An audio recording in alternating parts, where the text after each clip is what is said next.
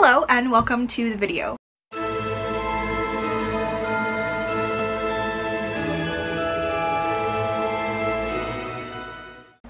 As you can see, I've got on spooky attire, I've got my pumpkin candle going and some spooky jars because we are filming the first of many spooky videos I'm hoping for the month of October, because I am helping host, along with 12 other girls who I will link down in the description below, Spooktober, which runs from October 1st to October 31st. It is a Halloween spooky filled readathon that anybody can participate.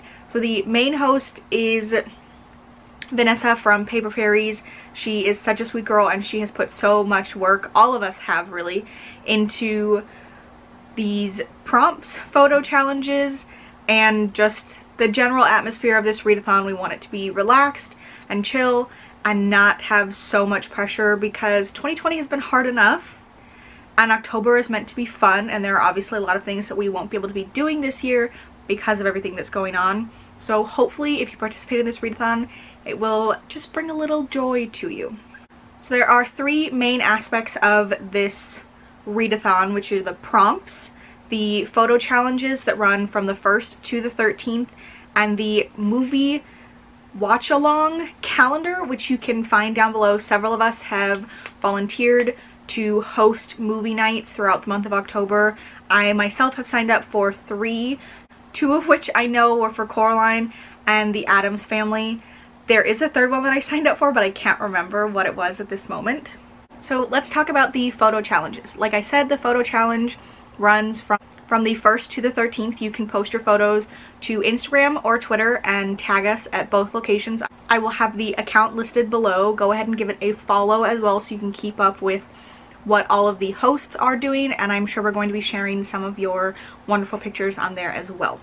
So the photo challenges are as follows: 1, October reads; 2, a photo you took on the night of the full moon; 3, October craft; 4, October decor; 5, books and candy; 6, something that scares you. Everything scares me, so that should be easy; 7, blackout poetry; 8, fave October treat; 9, fall aesthetic. Target has a ton of great stuff right now. I went this morning and I really had to restrain myself and not buy a ton of things. 10, spring aesthetic, in honor of our southern hemisphere friends. I know some of you are entering the springtime period if you live in like Australia or South Africa, so the stuff that your shops are selling might not be super fall related, but we did include the spring challenge just to include everybody. 11, continue a book cover; 12, your reading spot; and 13, a bookish costume. This can really be anything. I mean, maybe I'll dress up as Coraline because that is a book I might read this month. I am pretty excited about that.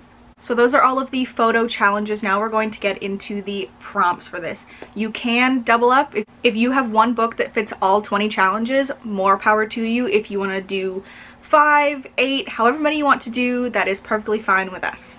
You also do not have to complete all of the challenges. This is a relaxed readathon, so if you want to pick 1 or 2 and focus on those, that's perfectly fine. So the readathon has been broken up into 4 sections: costume party, dance floor, refreshments, and festivities. So as I go over these prompts, I'm also going to be letting you guys know what I will be reading to fit the prompt so that you can have some early recommendations before you put your own TBR together. I did double up on a couple of them.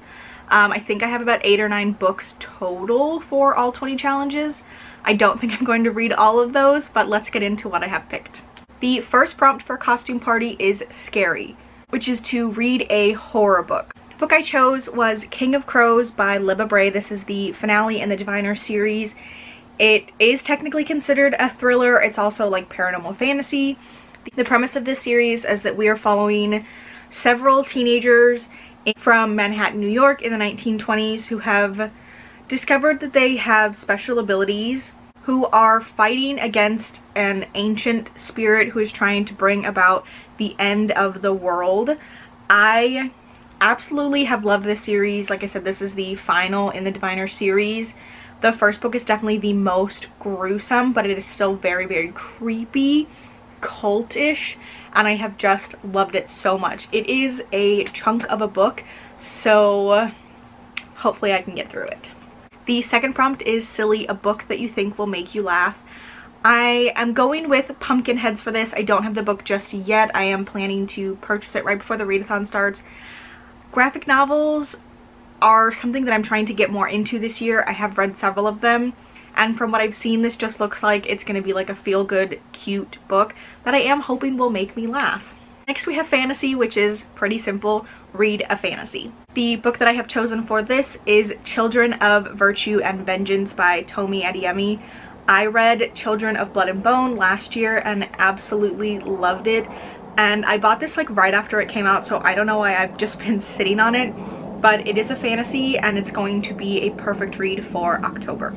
Number 4 is couples to read a romance, and again I picked Pumpkinhead. Like I said, I am doubling up on some of these challenges just to kind of make it easier on myself because I do want to try and read all of them, but I'm not sure if I will. So I picked Pumpkinheads. I know very little about this book, but I do know it's about 2 characters who work at a pumpkin patch every single year during the fall, and one of them has been vying after another girl that works there, so they embark on a quest to try to help him get the girl. And last for costume party is Besties to buddy read a book. I have not picked a book for this or a buddy read partner. I am probably going to talk to one of the girls who is participating, who is hosting, see if maybe they want to read. It's just not one that I have, it's just really not one of my favorite prompts, I guess. I am a slow reader, I'm a mood reader, and I don't want the pressure of having to keep up with somebody else, so I don't know if this is one that I'm going to be participating in. Next up we have Dance Floor, and the prompt for that is Monster Mash, to read a book with a monster. For this I picked Seeing Red by Frank Bador. I definitely see Red as a monster. It's just the kind of character that she is, but I do know that she also keeps creatures and monsters to use at her disposal, and they do come into play in this book. This is, by the way, this is a retelling of Alice in Wonderland. The first one, Through the Looking Glass Wars, is somewhat where Tim Burton got the inspiration for his version of Alice in Wonderland, which I believe is Through the Looking Glass. His inspiration came from this series, which is a much darker retelling, and I absolutely loved it. Prompt number 2 for Dance Floor is I Put a Spell on You, to read a book with magic. For this I am also going with Children of Virtue and Vengeance. It does have magic elements to the book. You can purchase the first book actually in special copies that say on the front of them what your type of like elemental magic would be, I guess. Just like this, I have this edition in the lighter copy, which means like sun magic, I think. This book definitely deals with magic, and the magic system and world that has been set up in this is amazing. To read a book set in a different time, and again I'm going with King of Crows, which is set in the 1920s, which is just an era I love so much. The 4th prompt is Superstition, to read a book based on mythology or folklore, and I went with Mermaid Moon by Susan Kokal. I know that this deals with mermaid folklore. I don't really know too much else about it. It was honestly a cover buy at Best Buy, but I do absolutely love the folklore surrounding mermaids, especially when it's darker, which I think this is. And lastly for Dance Floor we have Thriller, which is to read a thriller, and for this I picked Catacomb by Madeline Rowe.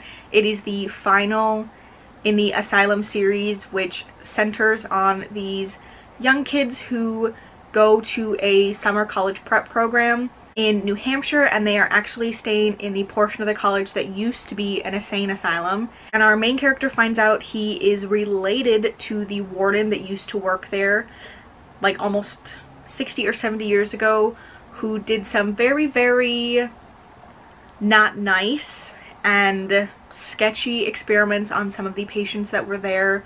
So we are following our main character Daniel trying to figure out who he is, who his family is, and why they are getting all of these mysterious messages and photos sent to them, who is following them, and kind of like where his future will lead. Definitely very spooky, a thriller for sure. I have read the first 2 books in this series obviously, and each one made my heart pound as I was reading them. really gets me. But like I mentioned before, I'm a bit of a scaredy cat, so of course it's getting me. Next we have the refreshments section, and the first prompt for that is Punch Bowl. To read a book with a character who fights. This one was a little difficult for me to pick, but I did double up with Seeing Red again. Seeing Red is from Red's perspective. In the first book, she has been taken down by her niece Alice, and this is all about her fighting to get back her kingdom. She believes she is the true heir to the throne, and she does some devilish things to get it back. Next we have Eyeball Soup, a book you can't stop eyeballing, and this was a pretty easy pick for me. I went with A Song of Wraths and Ruins.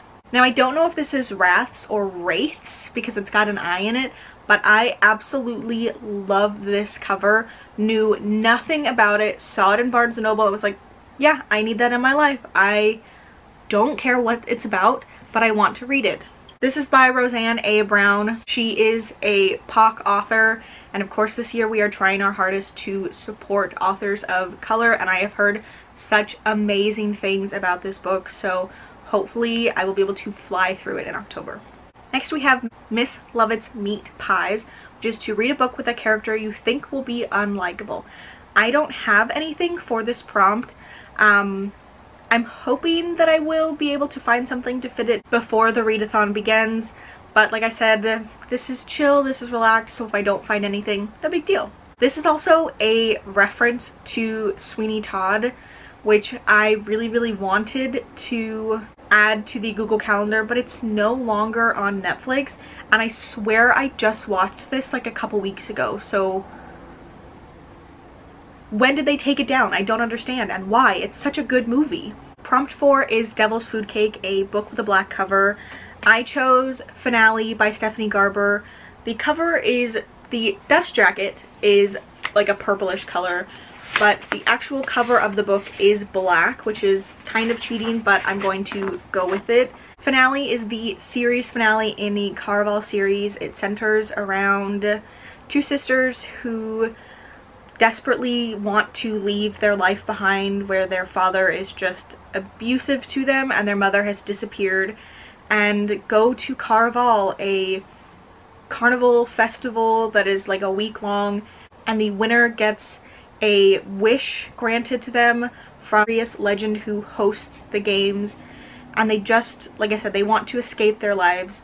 Finale is, it's absolutely a series that I loved so much. The first book centers around one sister, Scarlet.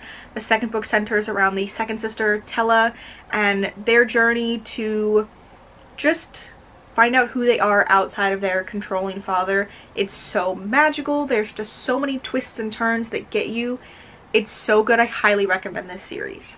The final prompt for the refreshments section is Candy Bowl, to take a small piece and read a novella or graphic novel. Again, I'm going with Pumpkinheads for this, obviously because it is a graphic novel, so it perfectly fits the prompt.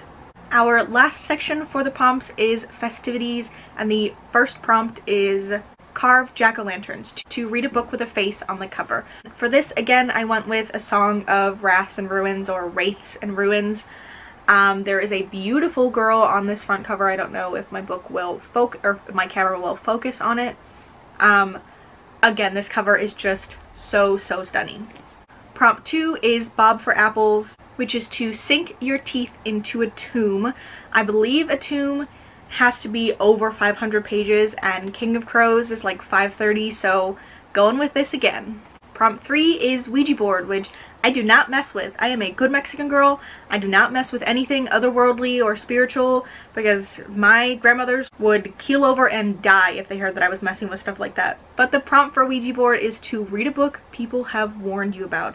For this, I'm going with Ninth House by Leigh Bardugo, which again is another book that I do not have but need to purchase. I have heard so many things about this book, so many conflicting opinions, people who loved it and people who did not, and I know that there are a lot of high expectations because we love the Grishaverse so much, but it is an adult fantasy novel. It is not for young adults, so I'm really trying to go into that book with that mindset that it is not a fantasy book. It is not connected to the Grishaverse at all. We're not going to see those characters. It's different. So This is a book that I have heard that a lot of people just didn't like and are saying like, don't buy it, it's not worth your money. This is a book I have been warned about, and I'm gonna take that plunge and do it anyways. Prompt 4 is to hang out with the pets. I do this at parties. I find the pet because pets are better than people. And the prompt for this is to read a book with an animal on the cover. King of Crows does fit this, but I'm trying not to use one book for so many prompts, so I might try to find a graphic novel for this actually. Maybe I'll read one of the Avatar ones because that's got Momo and Appa. We'll see. And the last prompt for Spooktober is trick or treat, which is to pick a book that would be a treat that you would like or a trick that you won't like, flip a coin and see which one you're going to read. So for treat, I picked Crescent City, House of Blood and Earth, Earth and Blood by Sarah J. Maas, which I love Sarah J. Maas, so I'm really hoping I'm going to like this. And for my trick, I picked One Dark Throne by Kendra Blake. I did not like Three Dark Crowns. It just wasn't for me. I still have it and might unhaul it if I don't like One Dark Throne. I might purchase it just on iBooks so that it's cheaper, or listen to it on Scribd if they have it. But I really didn't like the first one, and I don't think I'm going to like the second one, so it's definitely my trick. So we're going to do tails for trick, heads for treat.